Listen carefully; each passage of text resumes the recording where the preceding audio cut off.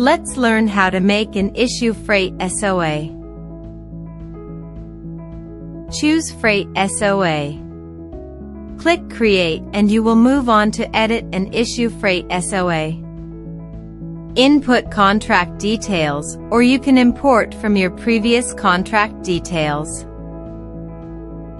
Go to General and input the details as you want.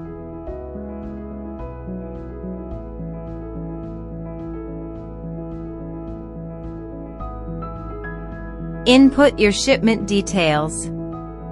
What you are inputting is shown on the SOA, simultaneously shaded in blue for your preview. Input demurrage and dispatch details.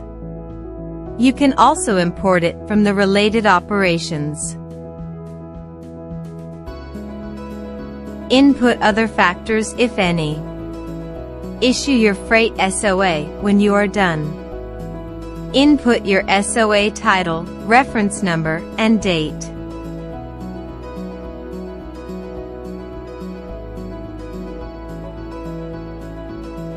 You can print or send it by email in your company head letter and signature.